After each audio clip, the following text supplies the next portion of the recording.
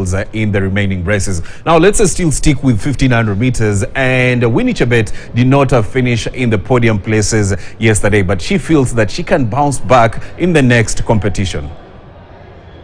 First of all, I thank God for this chance I get up to the final. It was not easy, but I thank God.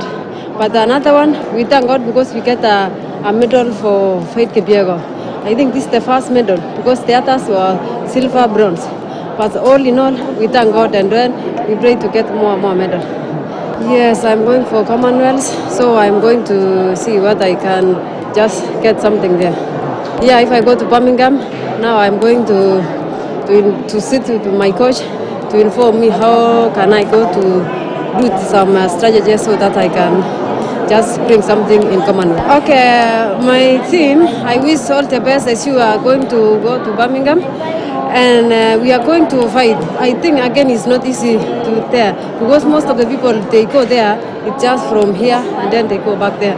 So it's the same people you are going to meet, but all in all, we are going to do something. Thank you. Yes, now let's move from the women's 1500 meters. Let's get to a race that had a